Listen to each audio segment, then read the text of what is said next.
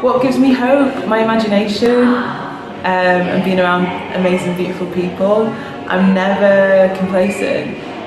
I think from what I've seen from progression, I've studied social movements, I listen to people and read about people like Angela Davis, and she has said, don't ever be complacent, like don't ever rest. So it's continuous for me. I never think, oh, we've got here now, great.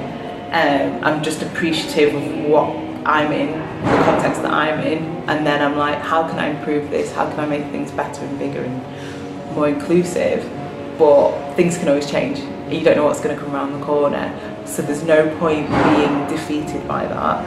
And the thing that I use to protect me and the thing that's in my arsenal is my imagination, because it allows me to see an alternative reality and strive for that. And that's all